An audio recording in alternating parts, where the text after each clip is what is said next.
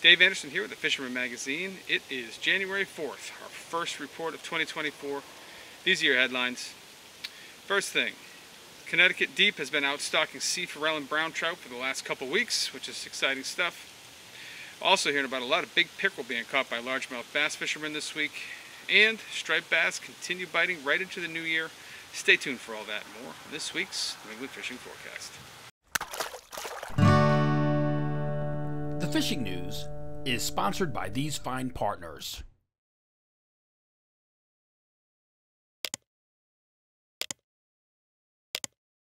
Before we begin, we've got a couple news items for you guys. The first one is going to be about those Seeforellen brown trout. If you don't know what a Seeforellen brown trout is, it's a strain of brown trout that is a lake-dwelling fish. They come from Germany and they grow to impressive size. The state has been stocking these fish for at least a decade, probably more than that. And over the last 2 weeks, they've been stocking the yearlings, which are 1 to 2 pound fish. They put them into these 10 ponds here. I got this up on the screen here for you guys. And now they're going to begin putting in some of the broodstock fish. I think they got about 400 broodstock fish. These fish range from 5 to 10 pounds. And you know, that's a great fish. Adds a little spice to the wintertime. I think what they're hoping is that you know, these fish will thrive in some of these lakes and maybe start spawning on their own. But for now, they're a great target species for anglers, especially guys looking to, you know, find something unique in the wintertime. That's going to provide some unique action. So definitely check those out. Next up, we have the next installment of Jenni Ackerman's Open Boat. Take it away, Jenni. Hi everyone. Welcome to this week's Open Boat. It's the winter time. Are you bored? Do you miss your stripers? Have you been organizing your plug wall 80 times over and over? Or watching your favorite fishermen on YouTube on loop day after day? Well, if you're in the winter doldrums of boredom, I have some great news for you. Because from January through March, the Fisherman magazine has been promoting a ton of fishing shows on the website under the calendar of events. There are awesome fishing and boating expos in every single region, New Jersey, Long Island, New England, that you guys should definitely check out. And it'll help you fill in those wintertime gaps you're missing in your fishing season. You can check out new fishing products, you can check out some new features, everything fishing related you can ever imagine. Now, coming up this Saturday for New Jersey is the Wildwood Fishing and Boating Expo. It is the whole weekend, but if you wanted to catch up on some fluke fishing tactics, be sure to stop in on Saturday and watch my fluke seminar where I teach you some tips and tricks, maybe give you some freebies if you show up, and help you guys get ready to catch your doormat fluke the next fluke season. So I hope to see you guys all there. And remember, the Fisherman magazine calendar events featured on their website is going to be your new best friend to help you get through the wintertime season. So definitely come to these events. And another bonus to coming to these events is you subscribe or renew your subscription to the Fisherman magazine at said events.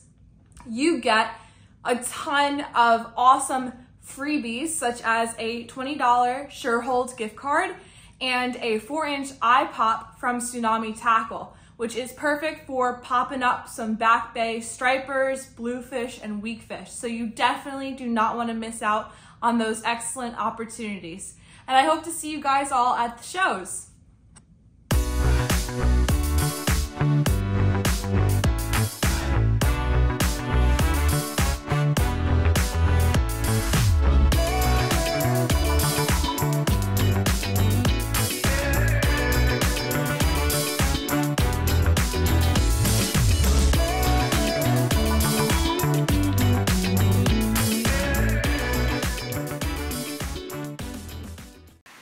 Last thing, of course, is a giveaway, which is ongoing. We're going to give away this prize package right here. And photos have not been rolling in like they were before the holidays, but that's not a surprise. You know, that sort of bridge week between Christmas and New Year's is typically a busy one for people, and just not seeing a ton of photos, although we did get a few. And You guys know the drill by now, but it's just got to be you and your fish. It's got to show you your face holding the fish. Can't be laying next to your shoe or something like that. And it has to be recently caught. Other than that, it doesn't matter if you caught it on vacation, if you caught it in your backyard, if you caught it in the Housatonic River, or on a lake somewhere up in Maine. Send them in to me at danderson@thefisherman.com, or text them to the number on the screen.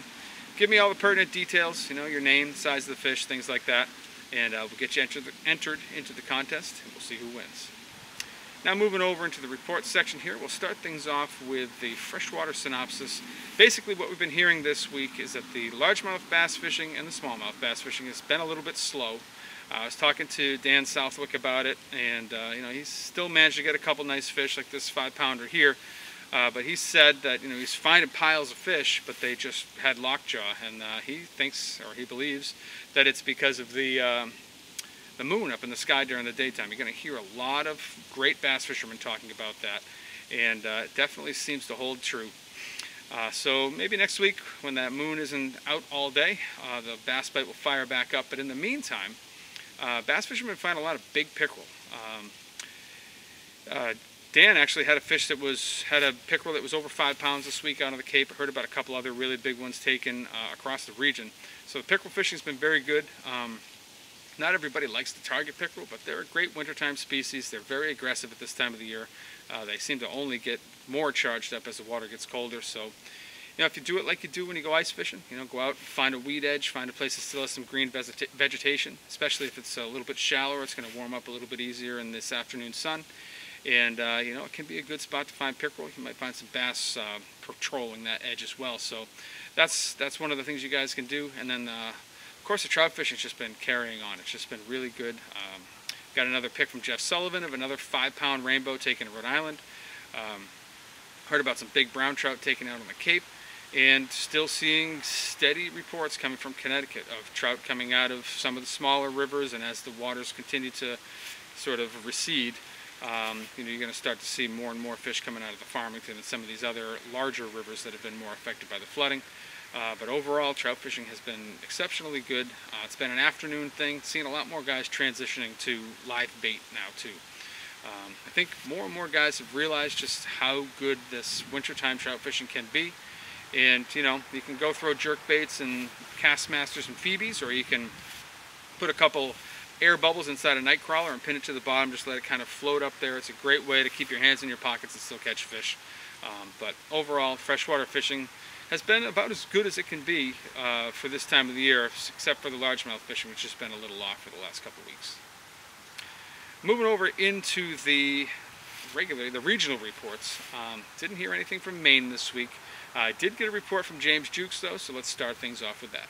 Happy New Year, everyone. Just out this morning trying to get my last little open water in a couple of ponds. Made a few stops yesterday. I didn't do well. My buddy Clay did get into a couple of bass himself. I did hear of pike being caught over the weekend, which is good to hear. So in some of those spots, still producing. I suspect we'll see some carp being caught too as well, but it's slow. As far as the striper is concerned, I haven't heard or seen or anything of holdovers at all anywhere on the north shore of Boston. Could be in Boston Harbor somewhere. You got to get out of a kayak, fish those deeper areas. Very slow. But all in all, fishing is still fishing. Still fun, even when your fingers are numb. Anyways, hope everybody can get out on the water, get those last little bits of fishing in before the ice takes over, and then we'll have to wait and see what happens. All right, Dave, that's about it from here.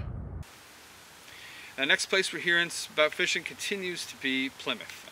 Plymouth just, I feel like a broken record, but that area has been producing a lot of fish, and a lot of guys are concentrating on that area. So whether it's long and little for trout, or it's the bog ponds for bass and pickerel, the fishing's been pretty good, and we're seeing good sizes of fish coming out of that area. Shiners have been very popular with the guys fishing these spots. You know, again, you can keep your hands in your pockets and still catch fish, and you got an opportunity to catch some really nice ones. Out on the Cape, same deal.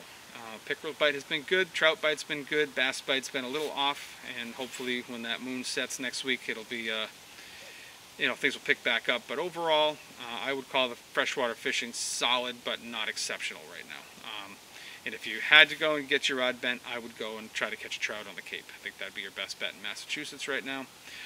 Inside the canal, the only thing I've been hearing about is mackerel. So I don't know if those last stripers moved out or if I just haven't talked to the right people, but I think maybe the last stripers have finally left the canal. So that's what I have for you guys in Massachusetts this week. Moving over into Rhode Island now, all the head boats are pretty much done. You know, we had Tog closed up, we've got sea bass closed up, and we've got scup closed up as of December 31st. So most of the boats are tied to the dock now and the rods are hung, so you're not going to be hearing about any you know, togging or cod fishing really. I mean, there might be a couple guys still going for cod, but no one that I know. So that leaves us with holdover striped bass and freshwater fishing. Holdover stripers have been good as long as, you know, as people are starting to deal with more and more skim ice now, so that's going to become more and more of a problem. We get a lot of cold weather this week and a snowstorm possibly on the way, so I would get out there and get it in while you can. Now, we are still seeing them. We are still seeing stripers being caught, and the sizes range from, you know, little schoolies up to, you know, fish just over the slot limit size. So, you know, solid fishing still going on when you can find the fish. For a little bit more on things going on in the eastern half of Rhode Island, let's toss it over now to TJ Kopecky. Hey guys, thanks Dave. A quick video from the East Bay area, South Coast, Massachusetts. Had an opportunity this weekend to just do a little bit of fishing, and I fished in some freshwater. Was able to catch a couple of perch, yellow perch, nothing too big, but it was nice to just get out there and get a bite, and you know, actually caught a couple of fish. They were nice.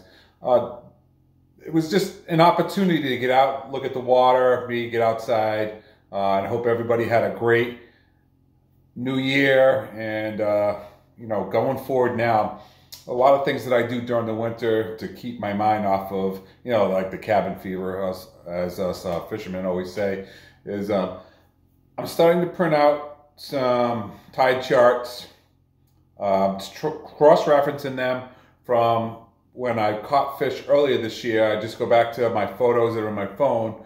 Everything is dated and time-stamped. I have it set up like that, so when I take a picture of a fish that I caught, I know exactly what time I caught. I can go back and look at what the tide was. I can look at the tide for the upcoming year just to cross-reference and say, hey, I might want to fish at these times, and maybe check the lunar charts too to see, you know, what the best bite is, or when it's not a good bite. The lunars are a good, you know, something to base your fishing off of, and I do a lot of that. I look at it. It doesn't always stand up to what I think, because I think you can catch fish at any time, and fish, I mean, tend to feed at, you know, when the tides are running rather than, you know, being at a slack tide. So I do a lot of that research now, and another thing I like to do in the winter is I'll go down to the Barrington River. I'll drive down there and I'll park in a spot, and I literally would just watch the water flowing, like, you know, through the currents and then along the shore, just to see like what is going on, and like maybe something I missed a previous year. But I do a lot of studying like that, because I like to obviously go down and sit by the water. There's no fish to catch in the salt right now. So I do things like that, and I get prepared for the upcoming season. And I think preparation is huge for a lot of us. And I mean, some of us don't do it, and they just go in to catch fish. I get it. But for us guys who, like, this is fishing, is that we love fishing. It's just something, you know, that, like I said, it's nice to get out there and do something that's going to help you maybe catch fish in the future. Getting to saltwater, I really didn't hear anything from any of my buddies who've been fishing in the Seekonk River for holdover striped bass or on the Providence River. I haven't heard much at all. It's been quiet. I think upcoming this week, it's been cold. There's going to be skim ice. I don't know if I'm going to be able to fish this weekend because of that, because I've been fishing from shore for freshwater. There is a nor'easter predicted for Sunday. Not sure if before that'll get a little bit warmer and that skim ice will be gone, because it'd be a good time to fish before that on Sunday, before that storm gets here. The fish will probably get on the feed. So going further, I hope everybody has a good week, and we hope you be able to get out there and fish. And if you do, tight lines. We'll catch you next week. Hey guys, I just got back from shooting, and when I got home, I saw that I had this video from John Lee that I did an intro in the original.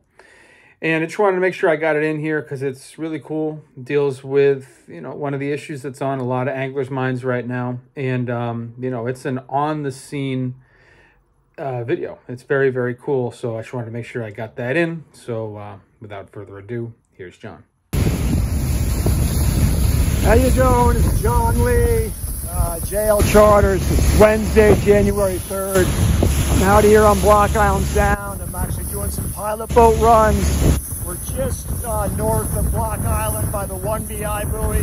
There's a little fishing boat down there to my east. And we're doing a wind boat right now. This is a tug and barge unit. Those are the turbines. Those are going out to Cox's Ledge right now. And we see this guy about 4 times a week. It's hard to tell, but those blades are enormous. And this is kind of the hot topic right now in my neck of the woods, and likely will be from here all the way to Florida. You know, this is really going to change things for us. And, you know, some people are wildly against this. Some people are a little bit more indifferent, but it will affect all of us, anglers included. Anyway, hope all is well with everyone, and I will get back to you soon. Take care. I was talking to Jeff Sullivan. We saw his picture, this one here, in the freshwater synopsis. He's been doing really well still with the trout in Rhode Island water, still getting some salmon as well. And we've seen a lot of other guys starting to get in on that. It's still underutilized, but we're seeing more and more guys doing it. Got some shots here from one of our readers. Got some nice trout on the kayak. Also had a salmon, not pictured here. And just overall, that freshwater trout bite has been really good in Rhode Island. It's been underutilized. And another thing that I try to remind you guys a few times a year, the largemouth bass fishing in Rhode Island is a sleeper. Not a lot of guys are doing it, but it is a very productive state for largemouth bass fishing. And you know, if you go in and hit all those little reservoirs, you got to check the regulations. Some of them are illegal to fish, but a lot of them have really good bass fishing, and a lot of them don't get a lot of pressure. And then out along the beaches, didn't hear about any more striped bass along the beaches, although, you know, anything's possible. I mean, they were there last week, so it's possible that they were there this week as well. And that's what I have for you guys in Rhode Island this week. Moving over into Connecticut, I don't know anyone who's been out on the Sound. Most of the guys are up in the rivers fishing for various species. It's been a pretty good year so far for holdover striped bass. We're seeing some fish coming out of the Thames. We're seeing more fish than I usually expect to see coming out of the backwaters of the Connecticut River. I'm sure there's some fish maybe in the Quinnipiac or way up inside the Niantic River as well. And then of course the Housatonic continues to put out fish. What we heard this week from the Hoosies is that it was pretty solid, but we'll hear more about that from Max in his report. And you know, the other thing that's going on is just a lot of trout fishing in Massachusetts, in Connecticut. Seeing guys fishing the rivers, we're seeing guys hitting the ponds, and you know, we're definitely going to see more and more guys hitting these Seeforellen spots as well. Now let's just toss it over to our field correspondents and wrap up the Connecticut report. So we'll start things off with Rowan Lytle. Hey everybody, with some colder weather in the forecast, definitely some snow this weekend. A lot of us are probably waiting with bated breath to see if we're actually going to get safe ice this winter. Here's hoping. I personally, as much as I'm a fly fishing addict, I really like getting out and ice fishing on the coves of the Connecticut River for panfish. That's one of my favorite things to do. It's just a lot of fun. So here's hoping we get that. In the meantime, there's a lot of skim ice forming, especially early in the mornings. You're going to have some skim ice to deal with in the slack and slow spots. The holdover fishing at the mouth of the river's kind of still chugging along. The white perch have slowed down there, but are still going pretty strong upriver in the coves if you can get into them, either the boat or a kayak. Now that's about it. Actually, that's not. The trout fishing is pretty darn good in all the tributaries. With the flows really dropping, the fish really like that. I mean, the water temperatures are good as it has been warm most days, and with the flows subsiding, the fish are on the feed pretty hard. So there's plenty good trout fishing in the TMAs like the Salmon River and others. But other than that, here's hoping we do get ice this year. It's looking up as is. We'll see. One thing I meant to mention, I almost skipped over it, was just talking, giving you guys a little bit of a rundown of what's going on inside the Connecticut River. The Connecticut River is another underutilized fishery. You've got all these coves and little tributaries that run in off the river, and there's excellent fishing up in there. I've experienced it many times up in the river. There's great pickerel fishing, there's great pike fishing. You can find largemouth and smallmouth bass.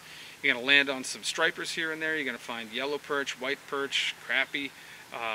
It's a phenomenal fishery that's grossly underutilized, and right now when there's still no ice on it, although probably by the end of the week we'll start seeing things harden up out there, you can exploit that fishing from a boat, do it with jerk baits, do it with shiners, and you can do quite well. Next up, we'll leave the river, take a little right out of the river, and check in with Matt Stone over at Black Hall Outfitters. Morning everyone, Matt here at Black Hall Outfitters in Westbrook with this week's fishing report. Definitely down into those winter chill days right now. We've got 20s in the morning and 40s in the afternoon. There are a lot of good holdover fish around. I was able to get out yesterday, and despite the 38-degree water, I was able to find a few fish. Kind of all the holdover spots that you'd sort of expect, but also a lot of places you might not expect too. So definitely worth poking around if you really want to get out on the water.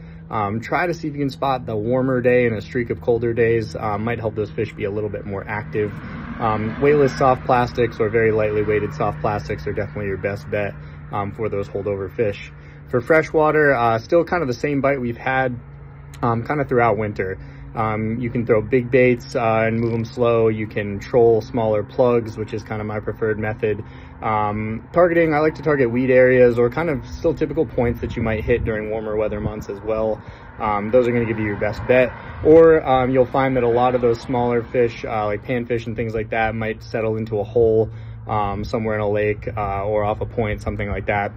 So good sonar and cyanide imaging is definitely going to help you pinpoint. Winter tends to be the time of year where 10% of the lake holds 90% of the fish. At least that's what I kind of find. So finding them is probably going to be your hardest point, and then working them to get them to give you those bites. That's it from here in Black Hall. Hope everyone has a great week. And to wrap up the Connecticut report, we'll take a little flight out to Norwalk. Check in now with Max Finch from Fisherman's World.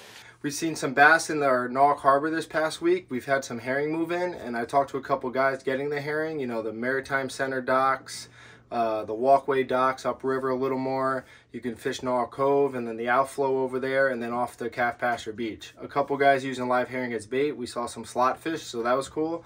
And then they're still getting them on some soft plastics here and there. You got to really put your time in locally. But other than that, all eyes are on the Housatonic. You know, the usual upriver haunts, your favorite soft plastic like Lunker City, NLBNs, Gravity Tackles have done a lot of damage. You know, them are really popular, especially their 9-inch and their 5-inch paddle tails. You know, concentrate on, you know, the upper parts, and then as, you know, we get heavy rains in the winter and the water gets really muddy, that will really turn the chew bag on for the fish. So, you know, if we get these heavy rains, the day after is usually really good when the water's murky. Thanks and good luck. And last but not least, we're going to take a longer flight now down to Paradise there. We're going to stop off at Costa Rica and check in and see what's going on at Marina Pez Vela. Guys, good morning. This is Ben Gilmore from here in Costa Rica. How you all doing? A big happy new year to everybody. The fishing report down here, guys, is red hot right now. We got a really good sailfish bite going on. Lots of boats in the double-digit sailfish releases in the past week or so. There's been a few blue marlin out there, a few striped marlin also, and an amazing Dorado mahi-mahi bite, guys. Just some of the best Dorado fishing we've had here for a long time. It's been super strong since November. We're catching a lot of big bulls now. 20, 30 pounders, very common. There was a 55 pounder caught yesterday down here. A little further out, guys, kind of 25, 30 miles out, we're finding some yellowfin tuna as well. And there's been a couple of big hog wahoo caught over the last week as well. Inshore along the beaches, there's some snook, snappers and roosterfish as well, guys. Just check out the weather down here, guys. Absolutely beautiful. Please come down and see us soon. This is Ben Gilmore and the Marina Pez Vela. That's what I have for you guys in the reports this week. Hopefully it's going to inspire you to get out there. You know, still pretty good fishing going on. It's getting colder. We're going to start dealing with more and more ice, but no reason to give up just yet. If you're not a subscriber to The Fisherman, I highly recommend you head over to our website. That's thefisherman.com. You get a full taste of what we offer there for free.